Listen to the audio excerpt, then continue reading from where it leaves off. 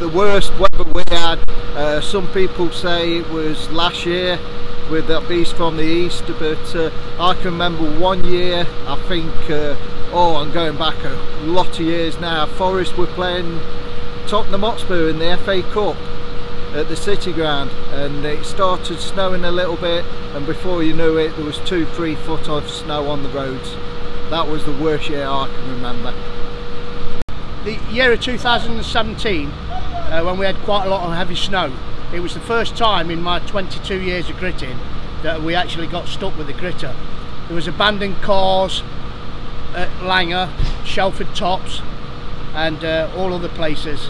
Yeah, the snow was about as high as this. It had drifted on Langer Bends at Langer. Yeah, and it was a farmer at about 1:30 in the morning who managed to put the chain on and drag me out.